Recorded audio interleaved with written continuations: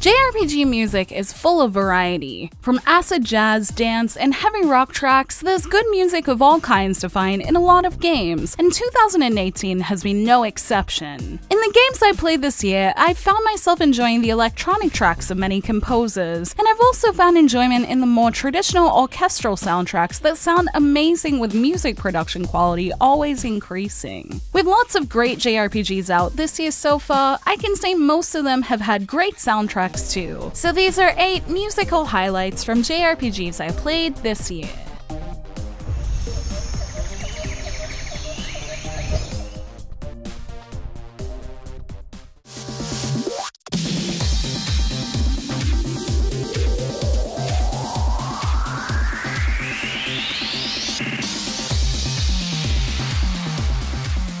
Masafumi Takeda is one of my favorite composers thanks to his work from Danganronpa, and his use of a variety of sounds and effects really goes well with the electronic nature of the Digimon Story Cyber Sleuth series. The extra tracks he did for Hacker's Memories such as Cyber Duel really captured the nature of Hoodie and everything new added to the game, both fitting in well with the previous tracks while also giving the familiar looking environment a much needed fresh element. Cyber Duel reminds me a lot of one of my favorite tracks he did for Danganronpa V3 called Debate Scrum, with its driving electronic sound that Takeda does so well, and having a different take on that kind of track in the form of Cyber Duel was a great backdrop to my new favorite game mechanic in Hacker's Memory and its domination battles, and really fit the mood well.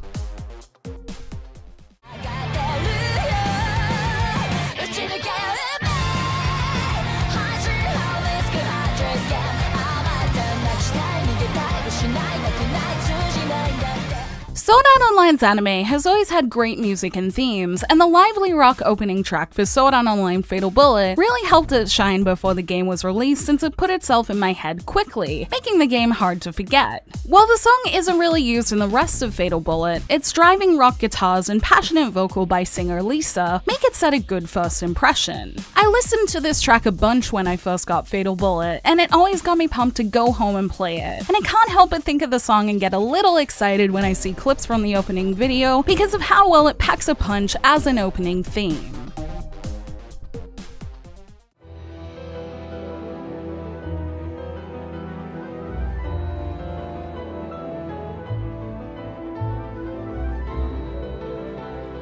It's hard not to throw the entire soundtrack of Ys 8 into this list, as I really liked its overall unique sound that balanced gentle tracks and crazy rock tunes surprisingly well. But the opening theme of Ys 8, Lacrimosa of Dana, really set the mysterious story tone well, with its pretty melody that always leaves something lingering. When seeing the opening movie using this track, it's easy to feel the emotion and tension laid by the carefully placed string sections, and the way the track builds and manages to open Ys 8 softly while also giving a hint at bigger things to come really makes it feel special. This track also did something I love in certain games, where as I was running through one of the later dungeons, this track played in the background and really made the emotions feel heightened at the right point. I love when games put sad themes in during exploration portions at the appropriate time, and with such a gorgeous theme, this track did its job of setting the soft, sad tone very well.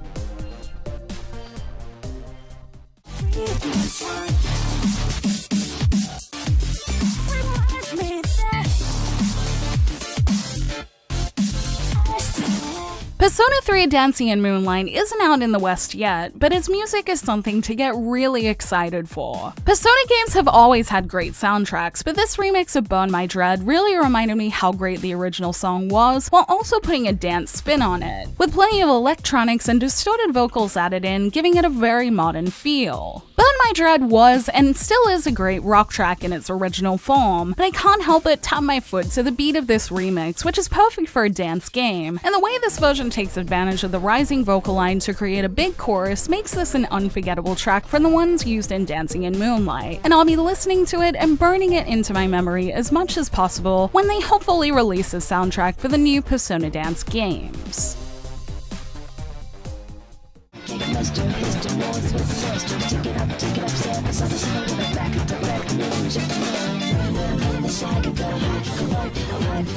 The The World Ends With You is effortlessly cool, and so is its track Twister, a quick rock track with plenty of other genre influences in it, with its acoustic and electric guitars mixed in with electronic sounds and horns. I actually prefer the original track to the remix version made for Final Remix, but luckily both are featured in the Switch port, so I can enjoy both, and I loved when either popped up in battle, but I prefer the original version since it keeps things that little bit more simple, and I think it sums up the game style very well. With interesting harmonies and a fitting cool vibe, this song and the many other great ones in The World Ends With You will probably force me to buy its original soundtrack so I can listen to them when I'm not playing, and Twister is worth a listen if you want to get an idea of the cool music from the game.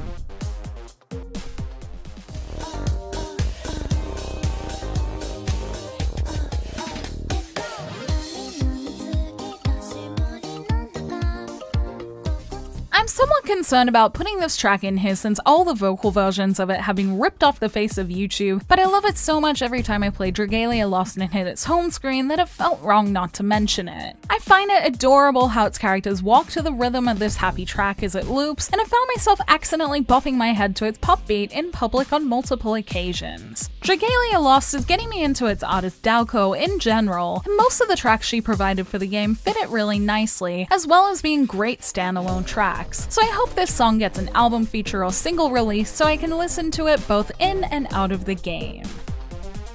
A small spoiler warning, the next two tracks are from final boss battles, so please proceed at your own risk and feel free to skip ahead around 15 seconds after the titles if you want to listen to what I have to say and not have the track spoiled.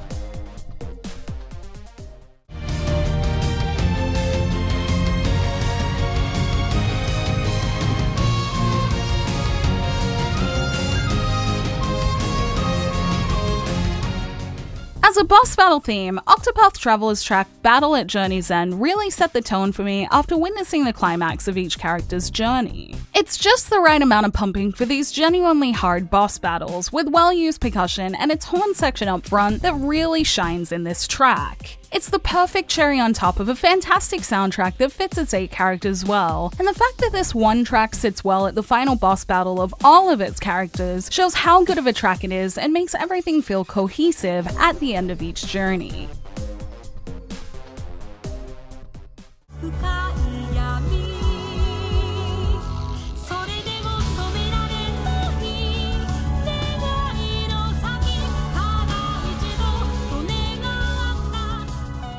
Atelier Lydian Soul's soundtrack is overall very light, with a mix of soft, humorous, and relaxing music, but its boss battles always knew how to crank things up, and its final one, Filling the Shade, did that in its own unique way. The operatic rendition of a melody featured in other tracks in the soundtrack, such as Disorder and Order, tied this final battle track into the rest of the soundtrack well, and the dissonant harmonies and tribal feel that seems to feature in many Gust soundtracks is always something I enjoy from their games. The way this melody, shown at various moments in the game, was played in this boss battle with all the interesting harmonies and its big chorus all came together to create an intricate boss battle track that suits its tricky boss, and the uniqueness of it really makes it one of my favorites from Lydian Soul's soundtrack.